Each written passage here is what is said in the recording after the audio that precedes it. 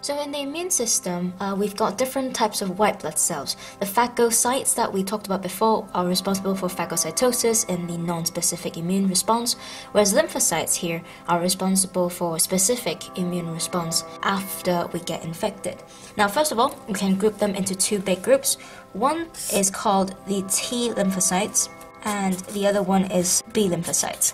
And T stands for thymus, meaning the lymphocytes are made in the bone marrow but matured in the thymus, whereas for B lymphocytes they are made and matured in the bone marrow. So that's the difference between the two. And within it, we will look at the different types as well. In T cells, we got four specific ones that we'll focus on. Number one is T helper cells. Now, T helper cells have CD4 receptors on the cell surface membrane, which helps them bind to antigen-presenting cells and detect them. So what they do, these receptors will bind to the antigen and the MHC that is on the APC, and that tells the T helper cell that this is an antigen-presenting cell, which is our own cell, alerting them of the attack, rather than letting them thinking that this is another pathogen that they need to destroy. So after they detected the APC, they will then release interleukins to alert other cells of the attack. So in our previous video, we mentioned a group of chemicals called cytokines. And now cytokines refers to any cell signaling molecules. So it's quite a big group of chemicals really. Whereas interleukins is a type of cytokine, and specifically cytokines that are released by white blood cells. So hence why we use the word interleukins here. So interleukins being cell signaling molecules, they will stimulate other cells to do various things. So first of all, they will stimulate B cells to start making antibodies.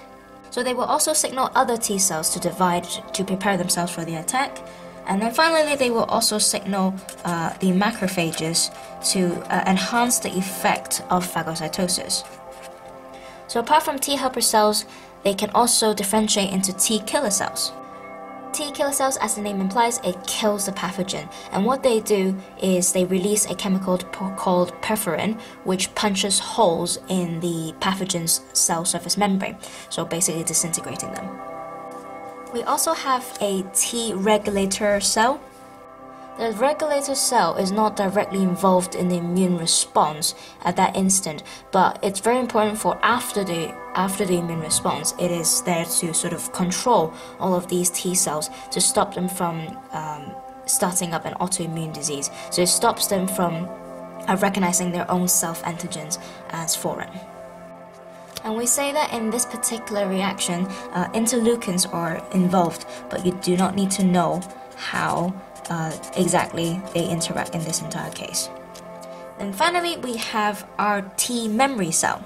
So as the name implies, T memory cells lead to immunological memory of the antigen that we're dealing with at this moment here.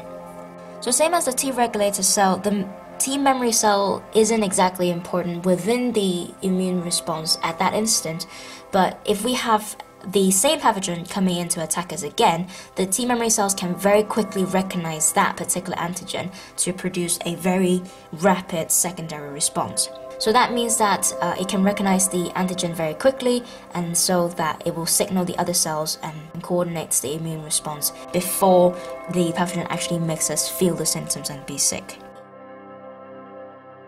Lymphocytes are in some sense slightly easier because there are only three types of cells that we need to know. So first of all, there is the plasma cell. Now the B plasma cells are relatively short-lived, so they are pretty much only there during the attack, and they will die very quickly after the attack. They are the ones that actually produce the antibodies. And after producing antibodies, they can then these immunoglobulins can then go off to do different things. So they can either become an opsonin to attack the pathogens, or they can become agglutinins, so sticking pathogens together, or act as antitoxins to neutralize the pathogens and the toxins that they make. So they can actually do different things, which we can talk about in another video. As we mentioned, B plasma cells are very short-lived, meaning that they must be somehow activated in the first place, or they have to remain dormant most of the time. So we have something called B effector cells. Essentially, B effector cells are B plasma cells if you look up online. However, it's just saying that it's almost as if it's the inactive form, shall we say, of the B plasma cells. So essentially, they just make plasma cells when they detect the attack. Then finally, we have the B memory cells. They do exactly the same thing, immunological memory of the antigen, so that they can very quickly divide into plasma cells and other types of cells to help coordinate a secondary response. So there you have it, a very quick review of what we have in this video. We have lymphocytes in the specific immune response. For example, we've got T lymphocytes, and there are different types of it. We've got the T helper cells, so you can see a little bit here with an apron and a receptor, which allows them to detect antigen-presenting cells. And then they produce interleukins to signal other cells of the attack. Then we also have T killer cells. They can make or release perforin to make holes in the infected cells or the pathogens.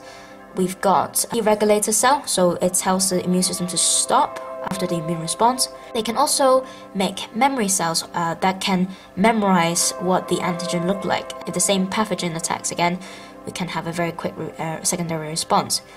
We also got B lymphocytes. They can make B plasma cells. They can make lots and lots of antibodies and to be released outside and to do different things. They also have effector cells, which is essentially the precursor of plasma cells.